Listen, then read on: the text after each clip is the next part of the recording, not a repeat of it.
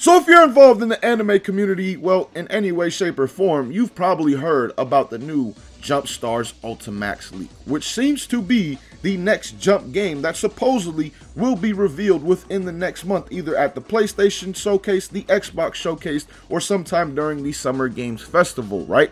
Now, I will say, when I first saw this, I had zero belief and I put zero stock into this leak because the person it actually came from in terms of the leaker is someone that I had already found out to be a untrustworthy leaker, because this person literally blocked me because I called them out on a leak that did not actually end up being true. I've never really seen a leaker block someone frame one because they called them out on something that they had put out there to be true and it ended up being false. So that right there just let me know that that person was not legit by any means, right? So I had zero stock invested into this. But then some new stuff started showing up, and I actually did a little bit of research into this leak and where it originally came from. And I found this on B4chan, or whatever the website is called, and this is from September 19th of 2022. So this is from last year, clearly not coming from that fake leak account on Twitter that I talked about and mentioned before, right? So the fact that this did originally get leaked last year is a definite good sign. Now we also have some new information, as you see with this tweet right here coming in from the homie Revival of Patora. I'll have his Twitter link down below in the description. Now I don't know where this website is because I could not find this actually itself, but this screenshot right here about the new Jump Stars Ultimax game is very, very interesting, because there are some things that just seem like there's no way in hell that could be possible. But the simple fact that I now know this leak again did not come from that account lets me put some stock and invest some stock into it at the same time. Now, this leak comes in from the man I've never heard of the man or anything like that, but in it he says the game is real, but most info in those old leaks is false. I'm assuming he's talking about this in particular right here. Now he says, I've come to clear up info to the best of my ability, as well as grab my own few minutes of fame before the game is revealed in a couple of weeks. Here's what the old post got right. Game name, developer / publisher, game is heavily built off Storm 4, roster is very big, but they got the roster itself mostly wrong. Now, let me say this, there is something that I caught right away and is why I'm not putting a lot of stock and investment into this yet at this moment in time. The man says, I've come to clear up the info to the best of my ability, as well as grab my own few minutes of fame before the game is revealed in a couple of weeks. So regardless of what you guys see leading up to these next couple of weeks / month, don't put the most stock into this until it's actually revealed, because we're only a few weeks away from it. So why get your hopes extremely high for something that still has a chance of not happening when we'll know for sure whether it is or not within the next few weeks? So regardless of what you are thinking or feeling about this, do not put the most stock into it and do not have your hopes extremely high for them to be potentially let down. Because let's be real, all of us will be hyped no matter what, whether we think this game is going to happen or not. If it actually gets revealed, all of us will be hyped to the max, without a doubt, like I said before. So again, do not put the most stock into this just because it is supposed to be revealed within the next couple of weeks. Now, concerning on what he has right here, he says, here's what I'm comfortably able to share right now. I'll return after the reveal of the game with more info. Story mode is roughly 15 to 20 hours long, with a lot of long boss fights and fully animated cutscenes.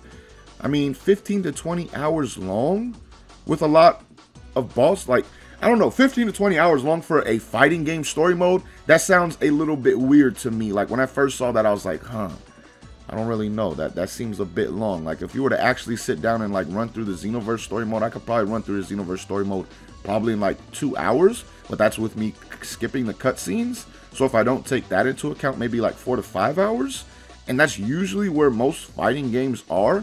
And if fighting games do have like longer stories, it's something maybe like a Mortal Kombat situation where it's like you're actually watching a lot of movies. Now he does say a lot of boss fights and fully animated cutscenes. So if these cutscenes are fairly long, similar to something like a Mortal Kombat situation, then maybe I can see that. But even the Mortal Kombat story modes aren't 15 to 20 hours long. So that right there is an immediate like red flag for me, because 15 to 20 hours again for a fighting game story mode is kind of crazy when you have literal single player games that are only story mode that will last 20 hours. So moving on from that, we have another red flag in my opinion, and that is English and Japanese voice options. Now, here's why this is a red flag for me, guys. First of all, we've never had a Jump game that has had English and Japanese voices. Like both Jump Force and J-Stars did not have that. Secondly, the amount of money and amount of rights they would have to get for the English voices of all these different animes would be kind of crazy, because if there are 163 characters like he says right here, that's a lot of characters' voices you have to get the rights for and then pay for at the same time. So from that perspective, it's kind of crazy to think that there would be a English and Japanese voice option in this game. So that's another somewhat of a red flag in my opinion. Now he says story is basically just a mismatch of moments from the involved series filled to the brim with fan service. Nothing really of a red flag there. The 163 character part though is a bit of a red flag. Now he does say including alternate forms, so it could really mean like 100 characters, or maybe even a little bit less than that, or potentially even a little bit more than that. But at the same time, the 163 part regardless is a ton of characters to have in the first installment of a game. Like, the only game we've ever really seen come close to this in anime gaming would be Xenoverse 2 and Budokai Tenkaichi 3. Those are the only two that I could think of. Actually, Storm 4 probably is close as well. But let's look at what these games are. They are sequels of other games. Xenoverse 2 is the sequel to Xenoverse 1, and then has also had like 40 characters added through DLC.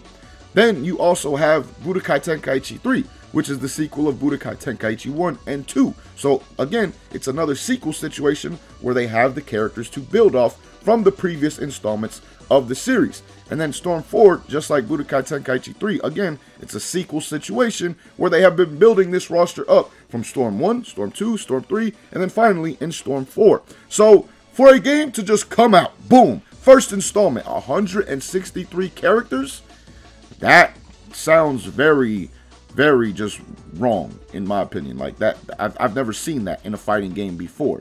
So this game right now, based off of these leaks, would be doing like two things I've never seen in fighting games. One, having a roster this big on the first installment of a series. Two, the story mode being roughly 15 to 20 hours long. Again, there's little single player games that are only a story mode that'll be 20 hours long. So how is a fighting game gonna match that in terms of story? So those are some things that are immediately red flags, along with the English and Japanese voice options, right? But let's keep reading and see what else he has to say. He says some characters have moves taken from the manga that haven't been animated. This is another red flag for me, because usually most stuff we see, actually, I'm really thinking from a Dragon Ball perspective. In terms of Dragon Ball, we haven't seen stuff gets in the games before it's actually animated in some way, shape, or form. So that is why I immediately thought that would be a red flag. But then I think back to Jump Force, they had stuff from 1000-Year Blood War arc, or whatever it's called, the arc that is being animated at this moment in time for Bleach. They had stuff in that game for it. So from that perspective, actually, I can definitely see this being possible. Now, I would only say it's probably certain manga / anime. I don't think that they would do it for like Dragon Ball, considering, well, Dragon Ball hasn't done it for their own games. So why would they do it for the Jump game? Now, moving on, he says 52 stages, 50 available from the start, and the other 2 are unlocked through the story. That's crazy. I mean, 50 stages? Again, I don't know many fighting games that do this. Like, this game right now, based off of these leaks, is, if it were to actually be real, it would be one of the most game-changing things we've ever seen for fighting games in general. Like, again, this is a lot of stuff we've never seen in fighting games. First, story mode like that. We've never seen one that long. We've never seen 163 characters on an initial roster in a fighting game. We've also, I don't think, really ever seen 50 stages in a fighting game that is not named Smash. Like, is there really a fighting game out there that has 50 stages that is not Smash? So that's another red flag for me based off these leaks right here.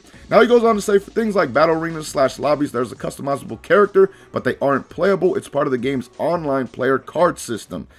This, I mean, I maybe could see it being possible. I wouldn't say this is a red flag or a good sign or either, to be honest. It's just something that definitely could be possible without a doubt. It reminds me similar of what Street Fighter 6 is doing with their CACs. Their CACs are somewhat playable, but it's only playable in like the single player type of thing. You can't actually take the CAC online or anything like that. So it would be similar to that. But again, not a red flag by any means, in my opinion. Now, he also says releasing fall of 2024.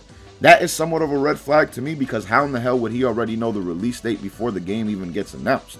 That is kind of crazy to me, but at the same time, not the biggest red flag. The three that I'm really focusing on, or actually four that I'm focusing on as terms of big red flags to me, are the story mode being roughly 15 to 20 hours long, 163 characters on the roster.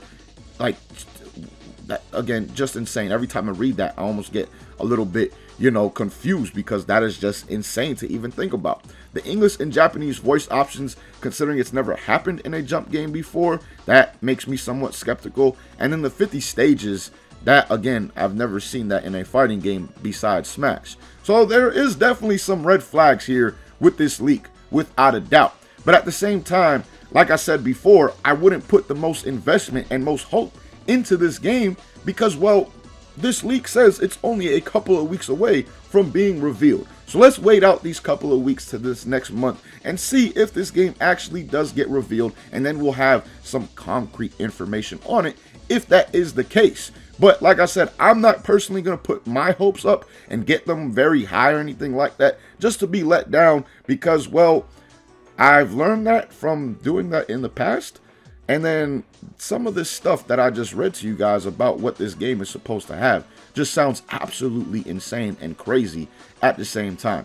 So again, don't put the most stock into this. Let's just wait. Let's see if this leak is true in terms of it being revealed in the next couple of weeks. Because if that is true, then we can all be hyped and excited together. But I don't want a lot of you guys to be let down if it does not actually end up happening. So let me know what you guys think, though, down below in the comments about this. Do you think that this is very possible? Do you think that a lot of the things I pointed out as red flags are red flags for you as well? Because, again, some of them just really don't make sense to me. Stuff we've never seen before in fighting games. So, again, let me know what you guys think about the leak, about some of the stuff that I said about the leak at the same time, my red flags and all things like that, and your own opinions as well. But till next time, man, thank you guys for watching. Truly hope you guys enjoyed, and as always, hope you have a good one. Peace, y'all.